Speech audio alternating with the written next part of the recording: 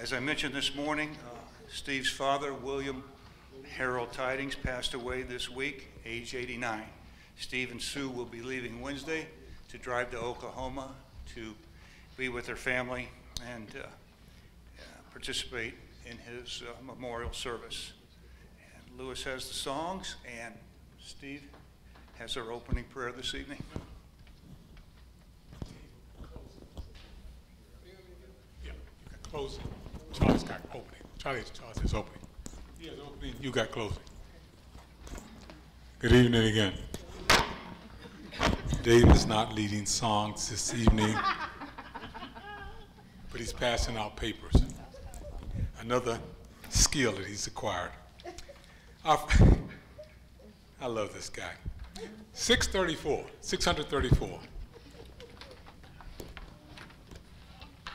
What you guys laughing at? Well, we'll work till Jesus comes.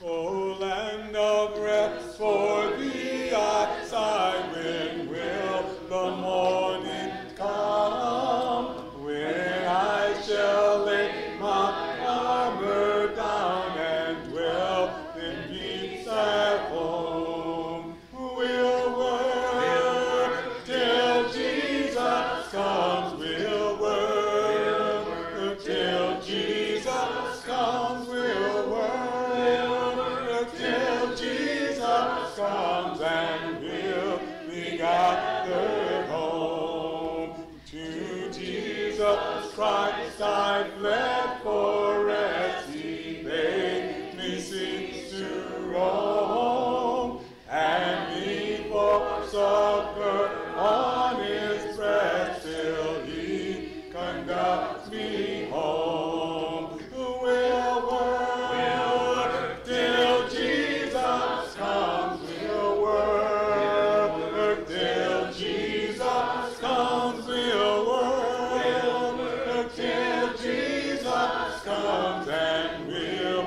be gathered home. I sought at once my Savior's side, no more my steps shall roam.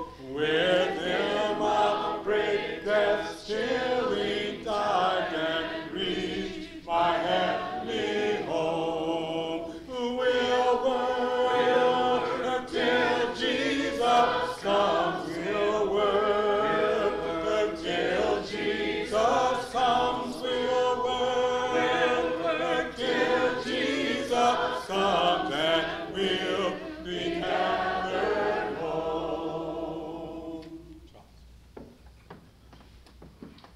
Holy and righteous Heavenly Father, as we come before your throne of grace and of wrath, we thank you so much for your love, your mercy, and your kindness.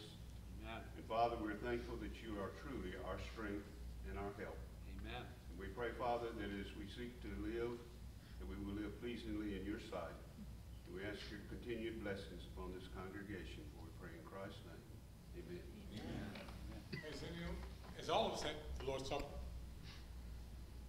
so we will not be having the Lord's Supper, but in remembrance of Jesus, because we assemble, let's sing one stanza, two stanzas of 383. As we assemble, we always keep Jesus in our minds because of his great sacrifice. 383. Jesus, keep me near the cross. Jesus, keep me near the cross. There's a precious fountain, free to all, a healing stream flows from Calvary's mountain. In the cross, be my glory.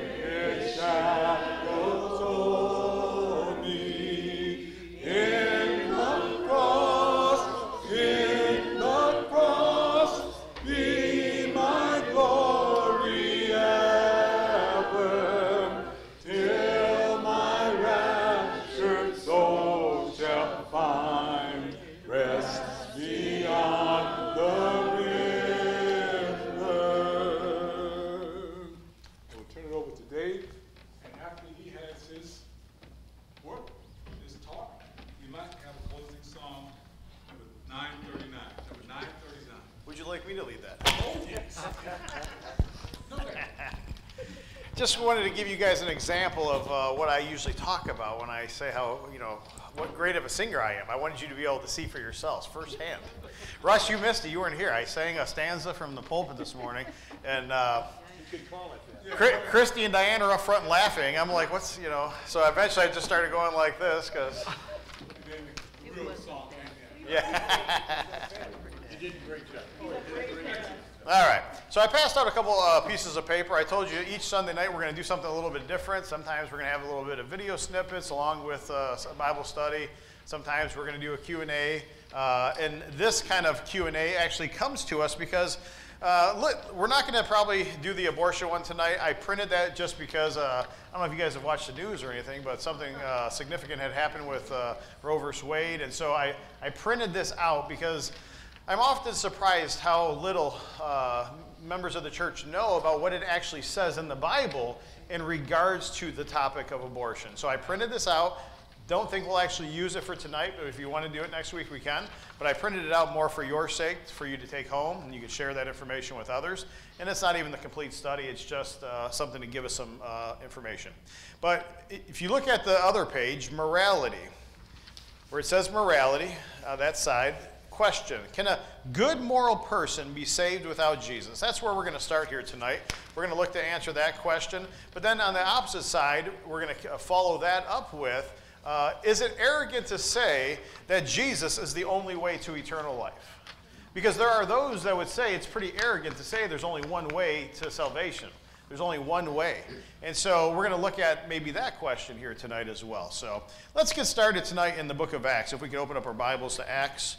Because as we look at this, I want us to really understand what the scriptures have to say, because this is a common misconception that people have inside the church and outside the church. And so I've had this conversation with many people over the years.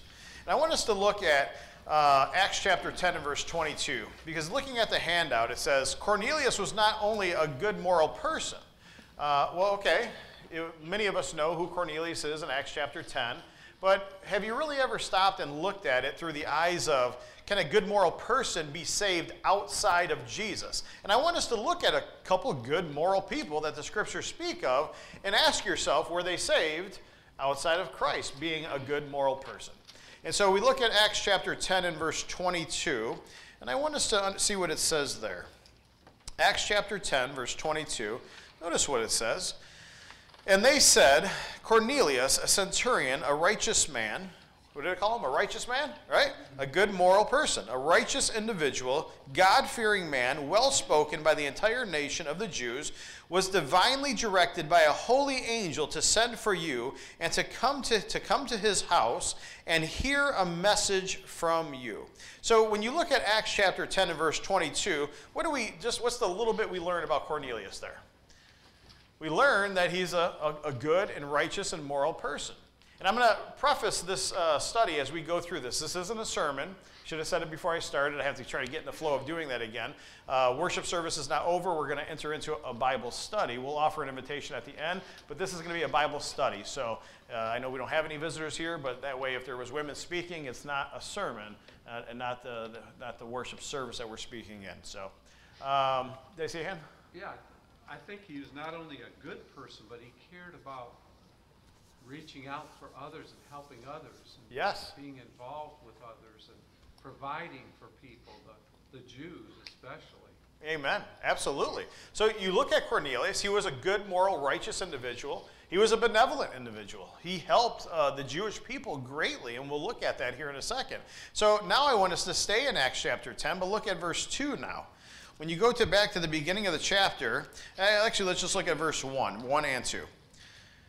Now there was a certain man at Caesarea named Cornelius, a centurion of what was called the Italian cohort, a devout man and one who feared God with all his household and gave many alms to the Jewish people and prayed to God continuously. So remember, the question is, can a good moral person be saved outside of Jesus? Well, here in Scripture, we have an example of a good, moral, righteous, benevolent individual. And the question I would ask you is, outside of Jesus Christ, was he saved? And that's the question that we have to look to answer. And so I want us to now stay in Acts and flip forward to Acts chapter 11, and we look at verse 13 and 14. Because apart from becoming a Christian, this good, moral, and benevolent individual was not saved.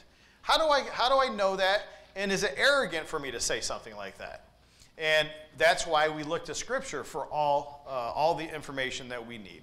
In Acts chapter 11, in verse 13 and 14, notice what it says there. And he reported to us how he had seen an angel standing in his house and saying, Send to Joppa and have Simon, who is called Peter, brought here, and he shall speak words to you by which you will be saved, you and all your household. So you look at Cornelius, and I ask the simple question, based on these few verses that we looked at.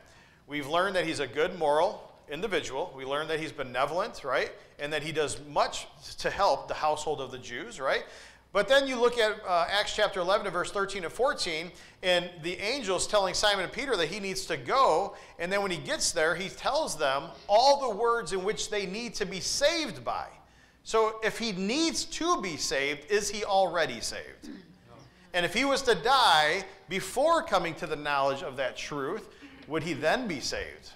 Because remember, we're in the Christian era here. The church has already started. At this point, by Acts chapter 11, the church has been going on for over 10 years. So can somebody be saved outside of Christ? No. And the answer is no. But people will always say, but what about those people in some third world country that maybe never heard of Jesus? And this comes up all the time. And I simply ask the question, does the Bible say that we are all sinners in need of a Savior? Even those people that maybe never heard of Jesus? What is the only way we can atone for any sin? The blood of Jesus Christ. The blood of Jesus Christ. Now, is that for a multitude of sins or just even one sin? So is it just one sin that separates us from God, or is it many sins that separate us from God? You see, we live in the Christian era, and everybody that has lived post-cross lives in the Christian era. And if you live in the Christian era, we know that in Romans chapter 3, Romans chapter 4, we know that it tells us that we have all been found guilty, both Jews and Gentiles alike. And so what is the only way that we can be saved? It's through the message and through being obedient to the message. Faith comes from hearing, hearing by the word of God, Romans 10 and 17, amen? And so if you look at that, is that example clear? He was devout. He was righteous, he was benevolent, and yet he was not saved. Because he and his household had to be told what he must do to be saved. Make sense? Any thoughts or questions? Romans chapter 1 tells us we are without excuse because since the creation of the world, his invisible attributes, his eternal power, and his divine nature have been clearly seen, being understood through what has been made, so that they are without excuse. Yeah. And the attributes and the majesty of God is evident around us everywhere. And Randy's reading in Romans chapter 1, starting in about verse 18 through about 20. Yeah, 18 through 20. Yep. Russ, I see your hand. Yeah, I think even the word devout, they describe Cornelius as devout, which suggests to us that he studied some kind of religious writings, probably the Torah. Yeah. But most people in the world would say that man is saved. Yeah. He's good. He's a good, wholesome man. He's a devout person. He studies Scripture. Yep. And so most people would just say, that man is saved. Yeah, amen. Except Absolutely. Peter, of course. Yes. Peter would I just... was doing a Bible study in Pittsburgh with a family, and the father was in the living room, and I was studying with one of the relatives in the dining room with another person, and we got to the point about who's saved and the only way he can be saved. And he got up and came out of the living room and said, do you mean to tell me the lady next door who feeds those poor people and do all these good things, she's not going to heaven? I said, well, just do what the Lord says. He said, no, she's a good person. And he had us stop the study and stop that family from studying. And we never got to go again. But the fact of the matter is that can destroy anything if we don't have an understanding. And so you see the reason why I picked this question to begin with, because the question is, can a good moral person be saved outside of Jesus? And the answer that you just seen was no. So we look at another example. How about Saul of Tarsus? We're going to look at, stay in the book of Acts. Let's flip forward to Acts chapter 23. And as you look at Acts chapter 23, I want you to see what the scriptures say about Saul of Tarsus.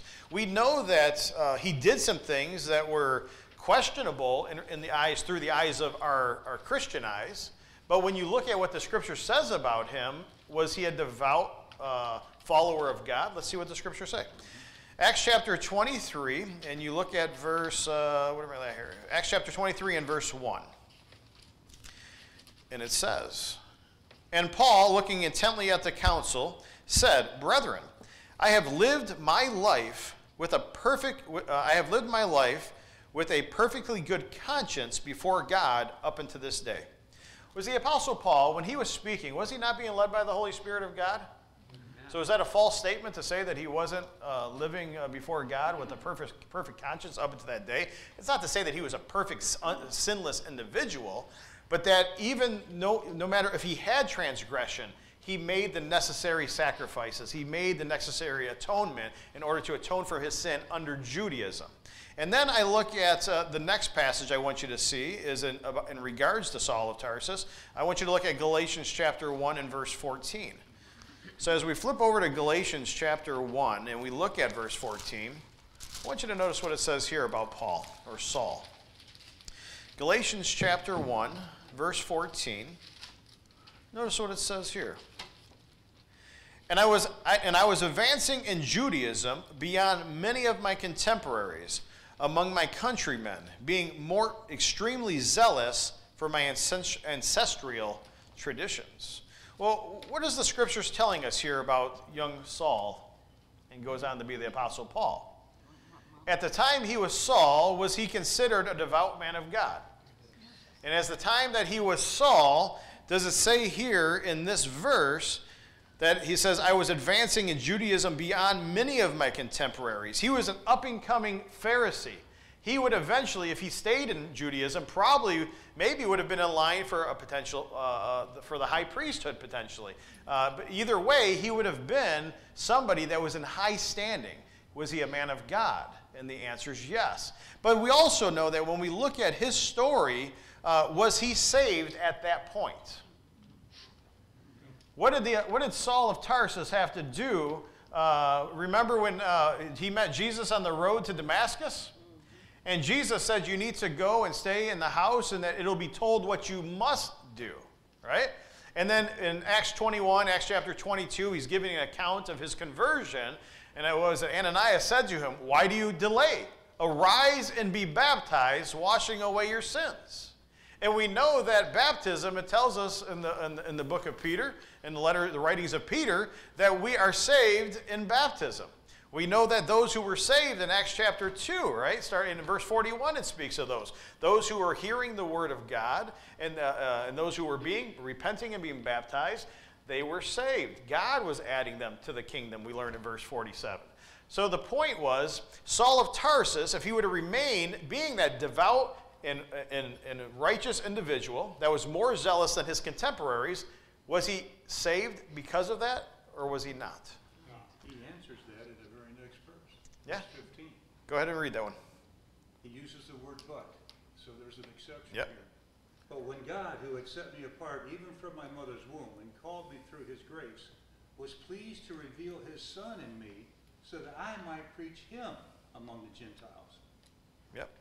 And so you look at these verses here, and the question was, can a good moral person be saved outside of Christ? So I want you to take these examples that I'm giving you here tonight, and then the next one that we want to look at is also in the book of Acts. Let's go backward to the book of Acts, Acts chapter 8. So going back to Acts, and we're going to look at Acts chapter 8. We're going to look at the Ethiopian eunuch, because I want to see if this was an individual that was thought of to be devout and righteous. Acts chapter 8, verse 27 and verse 28. Notice what it says here. "And he arose and went, and behold, there was an Ethiopian eunuch, a court official of Candace, queen of the Ethiopians, who was in charge of all her treasury. And he had come to Jerusalem to worship. And he was returning and sitting in the chariot and was reading the prophet Isaiah." So you know that this Ethiopian eunuch, who was a court official of the queen of Ethiopia, would he have been considered devout? Do you guys know how far it was to travel from Ethiopia to Jerusalem? I think when I looked it up, it was like 1,500 or 1,600 miles. Can you imagine going 1,500 or 1,600 miles being pulled by like a donkey or a camel? You know what I mean? You're not walking with any type of urgency. You're just moseying down the road. It would have taken months to get back home, right? But the point is not that. The point is, would he be considered devout? And was he considered a follower of God? And was he saved? And the answer is no. How do we know that? Because if you go and you read the rest of his story, who was it? Philip, they had to run up and chase down the chariot. And he says, do you understand what you're reading? He says, how can I unless somebody explains it to me? And from that scripture in Isaiah 53 where he was at, he began to preach Jesus to him. And then it goes on, and he never mentions baptism, but then he says, well, what hinders me from being baptized? It doesn't say they ever talked about baptism, but obviously they did, because he says, well, what hinders me from being baptized? And he says, well, nothing, if you believe with all your heart. I believe that Jesus is the Son of God. And they stopped the chariot and went down into the water. Yes? He went to Jerusalem to worship. Yeah. What was they worshiping in Jerusalem? Absolutely, absolutely. And so because he was worshiping God, and just like Cornelius was worshiping, did that mean that they were in a saved state? And the answer is no. So you look at these biblical examples, right? But then you say, like I said, you're having the Bible study, but you're saying that Mrs. Jones next door, who does all these wonderful things for the people in the neighborhood, she's not saved? Well, if we remove the emotion from it and we allow the scriptures to speak for itself, does God give us the blueprint of salvation? Does he tell us what we need to do and how to do it in order to be saved? And so that's like this morning when I was talking about, I'll get to you in 1 second. That's why this morning when I was talking about in regards to, I wanted to make sure and clarify who we were talking about in regards to the disfellowship. It wasn't talking about people of other religions. It wasn't talking about people that were denominational Christians, because these are individuals who haven't even come to the knowledge of the truth yet. And so you can't disfellowship somebody who's not even a member of the church to begin with. You can't disfellowship somebody you have no fellowship with. Does that make sense, Stephen?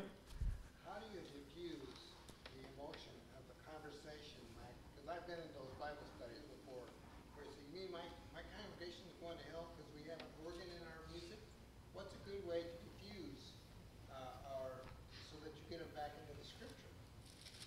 A good way to simply diffuse the situation is to continue to study to show yourself approved. I know that is a very basic answer, but if you guys look at the very beginning of my Bible, and it's starting to fall apart here at the same, but I have so many different topics, and they're highlighted, and it has all the scripture references on a myriad of different topics.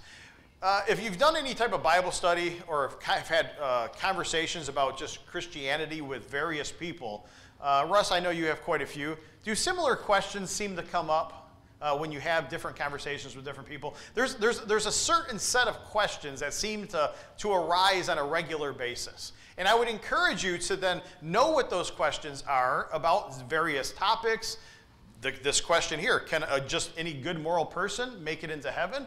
Or do you need to be washed in the blood of Christ, right? Is it arrogant for Jesus to say that I'm the only way, that no one can come unto the Father except through me? Is that arrogant for him to say that or for us to teach that? And so you need to really understand what are some of the common questions that are going to arise out of a variety of different topics, and have ready answers available for you in your Bible. Most of us have smartphones. In my notes sections, I have a bunch of different topics. I think I've emailed it to some of you, where you could just pull it up, and if you just have your phone on you, you can say, what does the Bible say about this? And here's a half dozen passages of Scripture. Then you could talk to them about what the Scriptures say on any given topic, right? And that's something that me and Gina were talking about after worship this morning in regards to purgatory. She was having a conversation with a family member, and the purgatory came up, and then they made a comment about being refined with fire, and she was just saying, how do we respond to certain things? And so, once again, that's a question with our backgrounds, and both of us, with having many Catholic family members, if we then make those notes in our Bibles, put them in our smartphones, that way we have these conversations and say, you know, that's a good question. And they say, as I was studying this out, and then you could pull it up, and you could have all that information right there. So now it's not Stephen or Gina's opinion or David's opinion. This is literally what the Holy Scriptures say. Oh, I thought you were going to. Charles, did I see your hand? Yeah, there was a couple that started coming to church where I preached many years ago, and I went and had a study with them. And he had already been baptized, but she was not a member, and she had, of a denomination. And she said, but I showed her what he said about baptism, and she said, yes, but my Bible class teacher is the most righteous man I ever met in my life, and blah, blah, blah, blah. And I said, you leave him to God. What does this say to you? Then you can talk to him. And she and her two daughters were baptized that night. Wow. Yeah, I love that. Barb? I think you kind of hit the nail on the head for Stephen's question, though. You have to take the, well, I think out of it. Yeah. Amen. And go back to the, well, let's see what the Bible says about that. Let's just leave it there. Yeah. And that's something I've said so many times, and not just myself, many people in this room and other people have said, is that we need to, whenever you have Bible-based conversations, either your smartphone app or a hard copy of the Bible, if you have one or the other, open it up.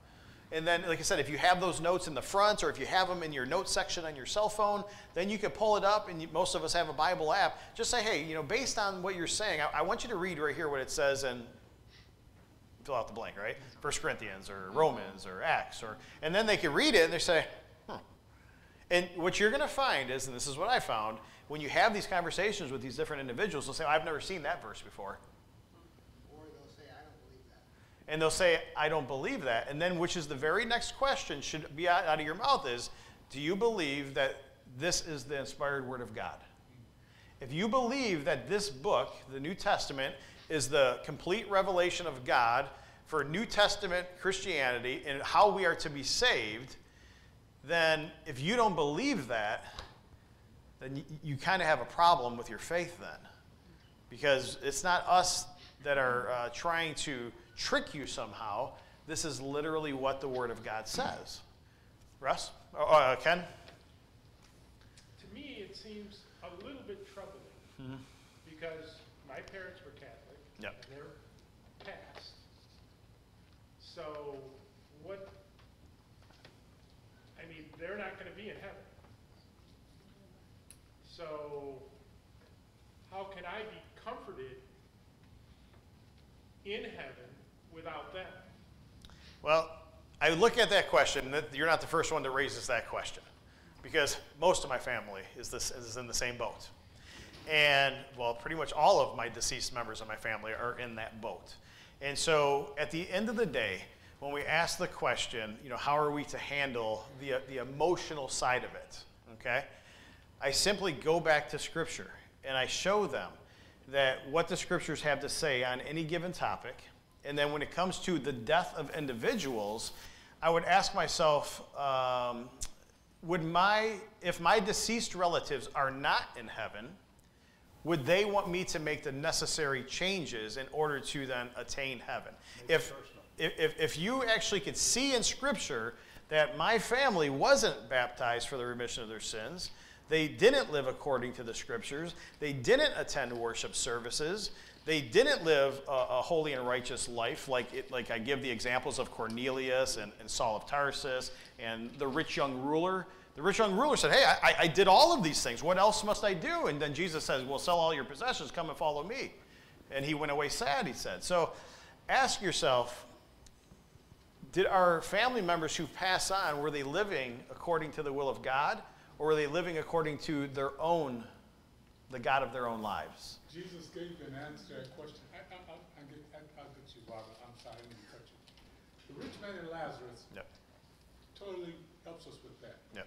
Remember when the rich man says, you know, can you send Lazarus back and tell my brothers, I have 5 brothers who live the same life I have. Yeah. Can you go back and tell them what, you know, how not to make the same mistakes that I'm making? And Jesus said, no. Even if you raise somebody from the dead, they're not going to believe it. They have Moses and the prophets. Yeah. Listen to them. we cannot change, once death occurs, and that line has been drawn, we cannot go back and try to reshuffle a deck. Jesus is saying, don't worry about that. You're not going to be struggling with that. Lazarus wasn't struggling with the rich guy being in hell. Yeah. He was in Abraham's bosom. And that's the contentment you would have to live with, that God is going to make sure that you're not going to be worried about who's not there. You're going to be with the people who are. Yeah, we're going to get to Barb and then Charles sorry, Barb. and I then was Russ. just gonna say that, we're told that in heaven there's no sorrow. Yeah, there's no sorrow. We don't understand how that's possible when we know there's people we want to be next to us there aren't going to be there. How can we possibly not be sorrowful? But we have the faith in God that He's going to take care of it, so we're not. It bothers us here on earth, but once we get to heaven, it's not going to. Yeah, it says you'll have no more pain, you'll have no more sorrow, there'll be no more sickness, there'll be no more death. We're not going to be sitting there saying, man, I can't believe Uncle Larry didn't get it. Man, he was one of my favorite uncles. I really wish he would have been here with me. Because if we don't have that, the acknowledgement of that, then who knows? Charles and then Russ. If we learn to love God the way we should, we love Him more than we do any human. Yes. And that is something we in the church have a lot of growing to do. I know I do. Amen. Amen. Russ? I think the very fact that many people bring up exactly what Ken just said, and the fact that people are wrestling with that, and your faith will grow to know that if God can create this world and can create us, then He can certainly keep us from living a life of sorrow in heaven. Yeah. He has that power. Amen. He's more powerful than we could ever imagine. Amen. And He has that kind of power to help us understand and to enjoy eternity with Him. Yeah, absolutely. You know, we also think about, as we think about this topic, you know, and it is an emotional topic, you know, for sure, because I think many of us have family members all in the same boat. I would venture to say everybody has friends or family members in the same boat. And that's why at the end of the day, when my dad died, I prayed, and he was Catholic in name only, and I prayed a prayer, and I said, Lord, please have mercy on his soul. Because I know that I worship and serve a righteous and loving and holy God. And if my righteous and holy and loving God, who always does what is right, felt it was right to allow him in, praise be to God. Amen. If he was not found worthy to be let in, well then praise be to God, because he wasn't worthy to be in, and he didn't live the type of life to be saved. And so we know the scriptures, and that's why, do we all have a job to do? What is our job as brothers and sisters, fellow servants, disciples in the kingdom? What's our one and foremost job? Preach and teach the gospel. And continue to bring it up, to continue to have conversations with our loved ones, with our friends, with our families, with our children, right? Our aunts and uncles, our nieces and nephews, have conversations, right? You're here today because people have had conversations with you, right? Everybody has had the opportunity to accept Jesus as their Lord in life. Many of those who are in denominations, do they not have the same Bible that we have? Sure, it might be a different translation, but isn't the New Testament the New Testament? Right? I can pick up any Bible and use the New Testament, no matter what the translation is, to show somebody how to come to Christ and to teach them the plan of salvation. They had the same Bible, they chose not to read it because they were influenced by, like in my Catholic upbringing, you don't read the Bible. We never read it. Like here, we got Bibles in the pews. Catholics don't have Bibles in the pews. Well, why not? Because they don't want them reading it for themselves. They want them going to the priest, and the priest, just like I was told all through kindergarten, all the way through my senior year in high school, I went to Catholic schools. If you have questions, you come see the priest, you come see Monsignor, and we will tell you what you need to know. And so, you know, we then do what they tell us to do, and that's what I always did. But it wasn't until I met Christy's family and her grandfather challenged me, and then he kind of set up some red flags, and I thought to myself, well, why aren't there, you know, answers to these questions that he asked me? And so that's what started me on a journey of truth. But we all have that opportunity. How many of us have heard different teachings from whether it be the Lutherans, whether it be the Baptists, whether it be the Catholics, whether it be the Church of God, the Assemblies of God, the Church of Christ? I mean, haven't we heard of all these different ones? And wouldn't a logical person say, if we're all Christians, is it logical to believe that we're all on different paths, but we're going to end up in the same location? You're all in different paths, but we're going to end up in the same location. That's not even logical, right? If we're all going in different directions. And so we are responsible for studying to show ourselves approved. How long have you been studying for, Ken? To come to, huh? About a year. About a year.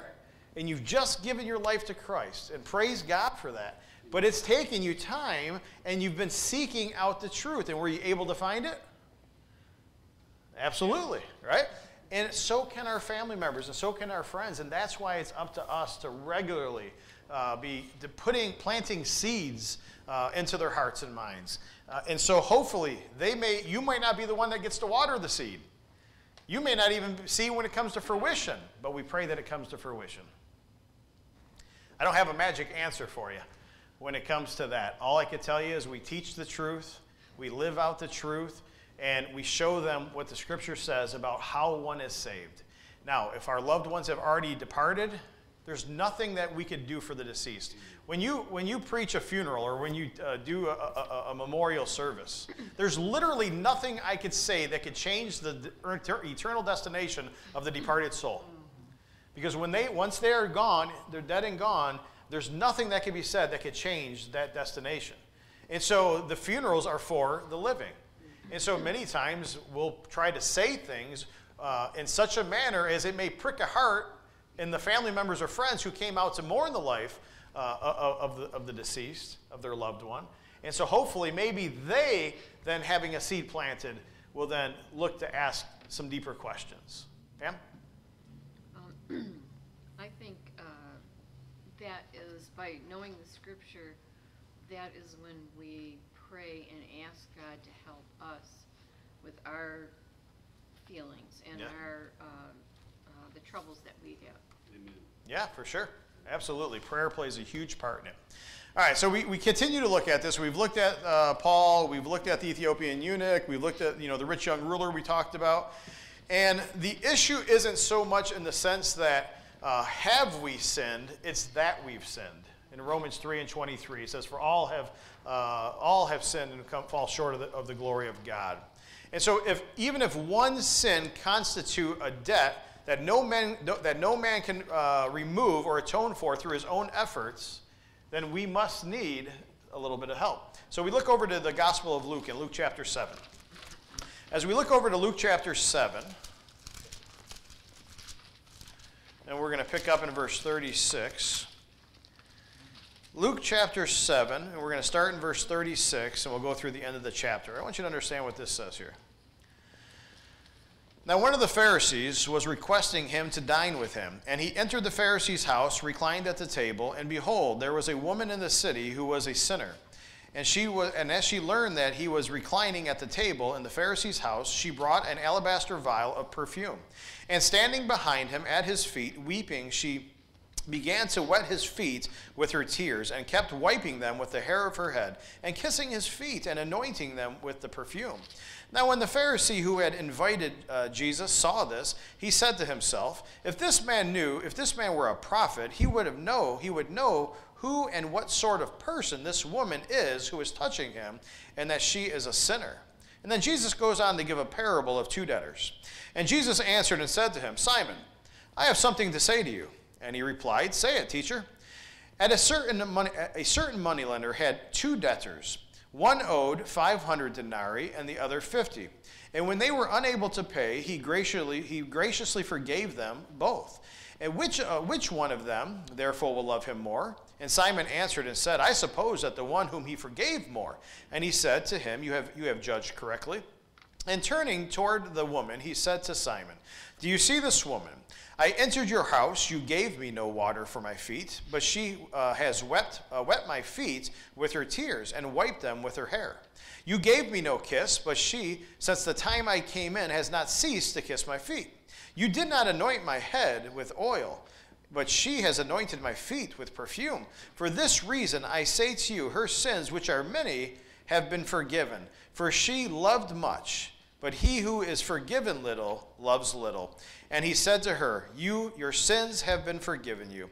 And those who were reclining at the table with him began to say to them, who is this man who even forgives sins? And he said to the woman, your faith has saved you. Go in peace. Why do I read that passage of Scripture when I look at the little comment there? Even one sin constitutes a debt that no man can remove or atone for through his own efforts. What could this woman have done to atone for her own sins in and of herself? Absolutely nothing. But she came to the Son of God, who was still alive. So she was alive, he was alive. They were living under the old covenant. The new covenant had not yet begun, correct? Did Jesus have the power to not only do miracles, but did he have the power to forgive sins? The thief on the cross was one of them, was he not? And so if Jesus had the ability to also do miracles, he wanted to show that he had the ability also to forgive sins. Which is easier, say to arise and pick up your bed, or to say your sins are forgiving you? And so you know that Jesus had the power to both forgive man and to do miracles here on earth. There is nothing in and of ourselves that we could do that we would be able to remove even one sin from our very lives. That's why the individual that we looked at, Cornelius, Saul of Tarsus, the rich young ruler, the Ethiopian eunuch, even though these were good, moral, righteous individuals, they were still outside of Christ. Because at this point, they're living under the New Testament, and we know that the Bible tells us that Jesus says, I am the only way that no one can come unto the Father except through me. And that's where we get to the second half of this lesson. And I think we'll pick it up next week. I know it's 6:45. I don't know, what time do you guys want to end? Russ? 7 o'clock. Oh, 7? I wasn't sure exactly when we were ending. I gotta be in bed by 9. You got to be in bed by 9? Oh, did you come to my house to see the sign? Oh, yeah, you've probably seen it on Tuesdays. Christy has a sign, and it says, please leave by 9 p.m. And it's literally right there on the coffee bar. And she's like, no, I'm serious. She's usually in bed by 9:30. I think one of the most disturbing things about people that believe that all good moral people are saved is it really discourages evangelism. Yeah. Because if people are lost, are saved, why should we teach them? I've said that so many times. Yeah, and if people are saved, why should we send missionaries to Africa? If people are saved, we're wasting our money. Yeah. And yet Jesus says, no, you take the word to those people. Yeah. So to me, believing that all good moral people are saved is the greatest nail in the coffin for evangelism. If you can be saved outside of Jesus, and I come to you and teach you the truth now that you're beholden to, I've done you a huge disservice. Amen. Because now I just made it much more difficult for you to be saved. Amen. Right? But that's not what Jesus said. That's right. What does Mark 16, 15, and 16 say? Let's turn over to Mark 16 real quick. Mark 16, verse 15 and 16.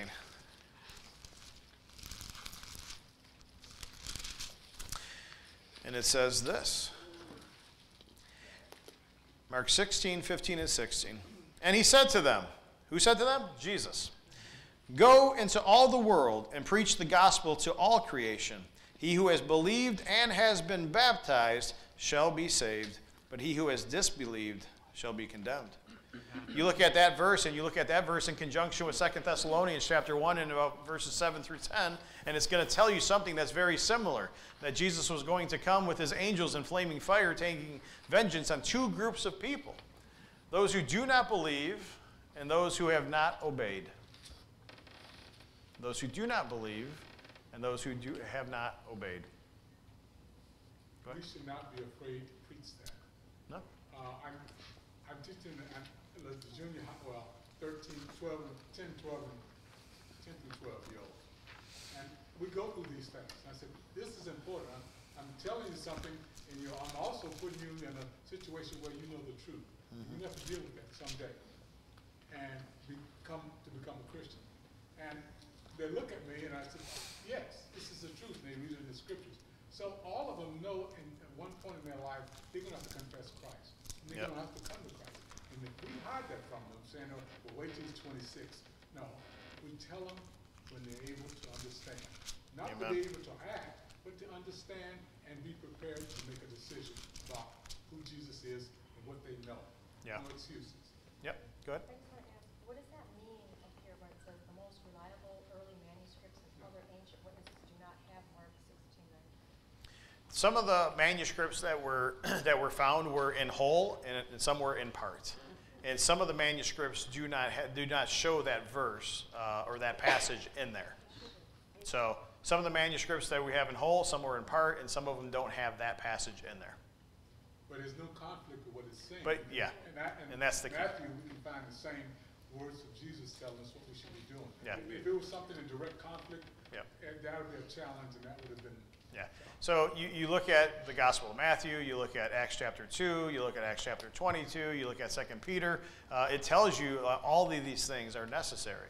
We could find many passages of Scripture that show us that you have to believe, you have to confess, you have to repent, you have to be baptized, right? You have to go on living faithful. So it's not, we don't just rely on the one or two verses there in Mark 16, verse 15 and 16. But I want us to look at a couple things before we shut this down. Let's flip over the page. And now the next question is Jesus. Is Jesus the only way to eternal life? And it's a follow-up to really the questions that we just looked at. And in John chapter 14 and verse 6, if you would like to turn there, turn to Big John, chapter 14 and verse 6. Notice what Jesus says. Jesus said, I am the way, I am the truth, and I am the life, and no one comes unto the Father but through me. There are some who think that it's very harsh to believe that the Bible teaches that there's only one way unto salvation, and that is through Jesus. Because they would say, well, Dave, aren't there many gods? Aren't there many world religions? And aren't there many gods in the world? So isn't it a little bit arrogant to say that your God's the only way unto salvation? And I said, well, did your God put on flesh and become man and die for the remission of sins and be resurrected on the third day? Was your God recorded on the historical record as performing miracles? And the answer is no. Was your God in heaven from the very beginning? Yeah. Was your God the one who created all things like Jesus did?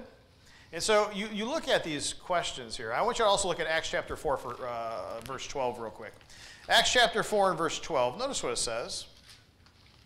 In conjunction with John 14 and 6, where Jesus says, I am the way, the truth, and the life. No one comes unto the Father except through me. You look at Acts chapter 4 and verse 12, and notice what it says there. And there is salvation in no one else, for there is no other name under heaven that has been given among men by which we must be saved. Must be saved. Is that important? Yes. If it says that you have to be, you must be saved in Christ Jesus, can I be saved outside of Christ Jesus? Paul wrote to the Ephesians, there's one Lord, one faith, One Lord, yeah. one baptism. Ephesians chapter 4. The New Testament teaches us one true church. Absolutely. So some would ask, but how can a way to salvation be harsh? Well, we should be thankful that God has provided a way unto salvation versus saying, well, that's a little bit harsh and that's a little bit arrogant to say that there's only one way unto heaven. Would our denominational brothers and sisters like to believe that there's many ways unto heaven? Me and Gina were talking about one this morning after after worship service, and that was about purgatory. Right? The purgatory doctrine is that you weren't bad enough to go right to hell, and you weren't good enough to go right to heaven, and so you go to a mediator place, or a what? Like you're in limbo, right? There's a place in between, right? And they call it purgatory. And eventually, you have your family members, you have your friends. They say prayers. They pay the church for the Mass of the Dead, and you can give the church money, and they'll have a special Mass on your behalf. And then over a long enough period of time between paying the church and saying your prayers, eventually you'll leapfrog from purgatory into heaven. Well, if that is the case, well then there was no need for Jesus Christ to come to this planet to suffer and die. That wasn't why they did it. The Catholic Church did it for one reason. Yeah, To raise money. Raise money. Yep. Yeah. What do they call the sin or the there's a term for it. Indulgences. They were selling indulgences. David, Yep. may I make a point? Sure. I think Paul, all these verses are wonderful. To me, I look at 1 Corinthians 15 where Paul was talking about the resurrection. Yep. And he says it plainly, starting in verse 12. Now, if Christ has preached that he has been raised from the dead, how does some among you say that there is no resurrection of the dead? Yep. But if there is no resurrection of the dead, not even Christ has been raised. And if Christ has not been raised, then our preaching is in vain. Your faith also is in vain. Yeah. Moreover, we are even found to be false witnesses of God, because we testified against God that he raised Christ, whom he did not raise. Yeah. If in fact the dead are not raised. For if the dead are not raised, not even Christ has been raised. And if Christ has not been raised, your faith is worthless. You are still in your sins. Yeah, amen. And those who also have fallen asleep in Christ Amen. perished. If we have hope in Christ in this life only, we are of all men most to be pitied. Amen. You know, you look at these verses, and it makes it just crystal clear. But the problem is that oftentimes many people don't want to hear these verses. And they're not willing to then open up the scriptures to study these things out. I can't tell you how many times before my dad's passing, throughout the years, that I've tried to get him to do a Bible study. He refused. He said, Dave, you have your faith, I have my faith.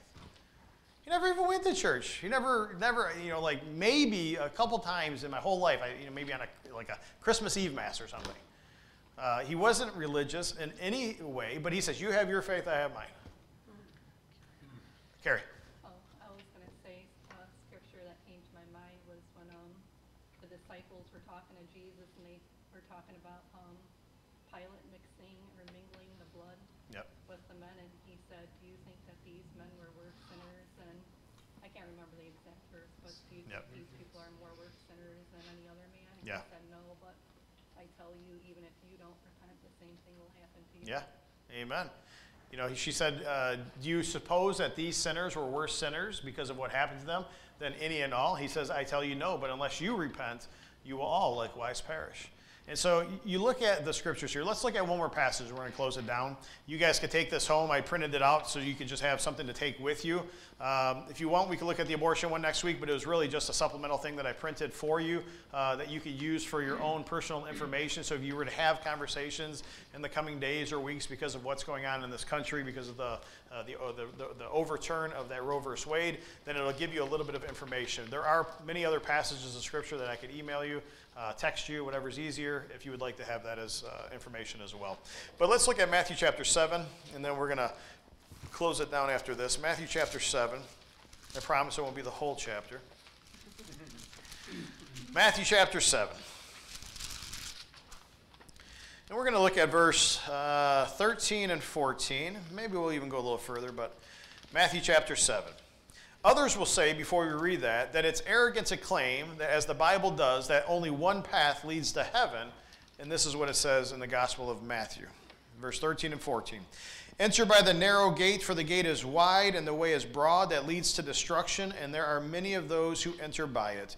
For the gate is small and the way is narrow that leads to life, and few are those who find it. What would they say about those two verses? They'd ignore them. They would ignore them? Yeah. You see, we have to, Jesus said, if you love me, you'll keep my commandments. Jesus says, why do you call me Lord, Lord, in Luke 6 and 46, and yet you don't even do what I ask you to do? And so Jesus, through the Holy Spirit, he had given these writers, Matthew, Mark, Luke, John, James, Paul, so many of them, right? Had given them, through the Holy Spirit, everything we need for life and for godliness. What is it, 2 Peter 1 and 3, I believe it says, that everything you need for life and for godliness is contained in the Scriptures. Everything you need for life and for godliness. It gives us the blueprint to attain heaven. So we, A, have to live by that, but B, more importantly, we also need to share it with everybody that we love. If you love your friends and your family and some of your coworkers, why would you not want to share this with as many as would be willing to listen? You bring up Romans chapter 12, verse 1 often, and it's an important verse. Yeah. And underneath that verse, it's about changing our minds. It's about renewing our minds so that we can prove what the will of God is. And I have written ages ago underneath that verse that the carnal mind will approve what the conscience condemns. Yeah. And that's what people do. Yes. When they see the truth and they don't want to accept it or believe it, they condemn themselves by going against the conscience that God has placed within each and every one of us. Yeah. If you look right under the number 2, the blue writing there with Matthew 7 and 13 and 14 on your handout, listen to what it says right there. I believe it is a very arrogant claim that one's own sincerity, morality, and good works have in themselves the same moral and eternal weight as the blood of Jesus Christ. That's what they're saying. That's what they're saying, right? And this is exactly what people are saying when they insist that God will save the good moral person who doesn't become a Christian. They are indeed teaching a salvation based on works of human merit that can in fact, save himself. But we know that the scriptures teach against that. We're going to end it here. We're going to have a, what's that? We'll have a song and then we'll have a prayer. It was 9:39. Or why not tonight? First and fourth stanza. This song might not be directed to anybody, but most of us in here are Christians. If it is, anyone out there who still feel that they need to make a point in their lives to come to Christ tonight, we should do so. Oh, do not let the word depart, and close thine eyes against the light. For sinner, harden not thy heart. Be saved, oh, tonight. Oh, why not tonight, not tonight. Oh, why not tonight, not tonight, not tonight. Wilt thou be saved? Then why not tonight? Our blessed Lord refuses none. Who would to him bestow tonight? Believe, obey, the work is done. Be saved, oh, tonight.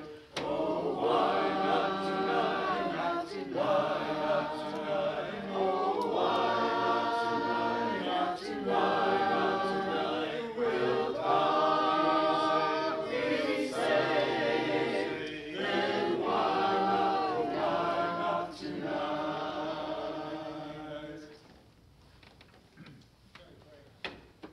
Father in heaven, we thank you for this day. We thank you for this time that we can come together and study your word, praise your name. Amen. Father, we pray that we can trust you more in our lives, that we will not lean on our own understanding, Amen. but acknowledge you, Father, in all our ways. You will lead our paths. Father, we pray that you'll be with the sick of our congregation, watch over them and heal them. We have many on our list.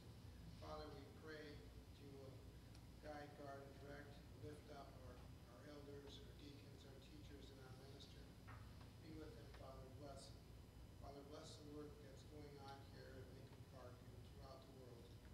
Father, we ask you to forgive us for our sins and watch over us. In Jesus' name we pray. Let's also keep Stephen in our prayers. This next couple days, he's going to Oklahoma. Where else? You know where she is. Yeah, with the Wednesday, Wednesday. Jackie is not feeling good and went to emergency today. They're suspicious possibly COVID. Okay. She needs to be leaving Wednesday to go to her daughter's surgery, so. Okay. Thanks, Barb. She took plane ride. Oh, They don't do that.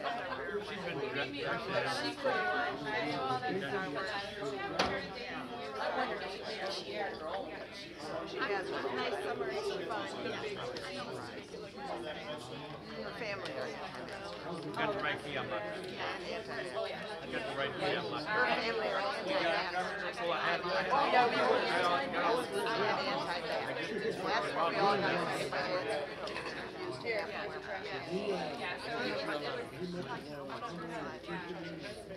Yes, you are. Well,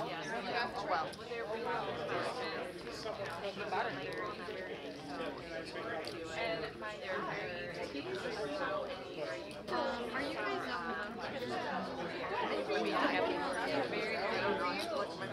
I know, me too. As a matter before I ended state, I got Oh, yeah. I I do. What do you have in mind?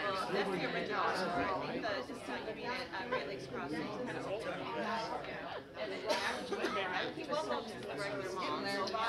That is, they're full price there. So you're talking about Great Lakes Crossing. Yeah. We're talking about Bird Tribe. And then Hal has one too.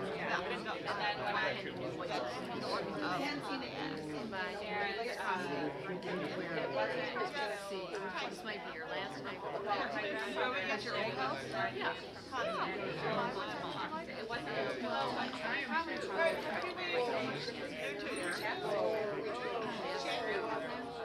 Email really very.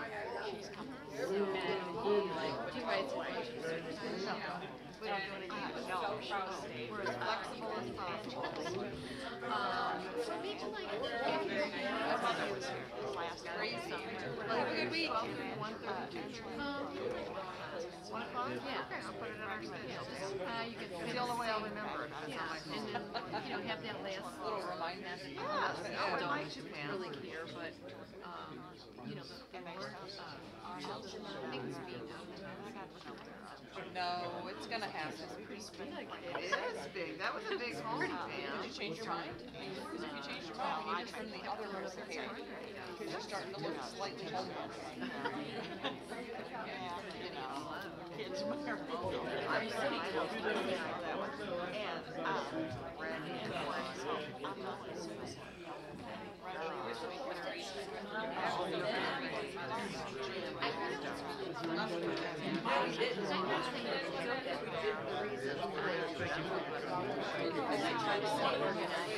always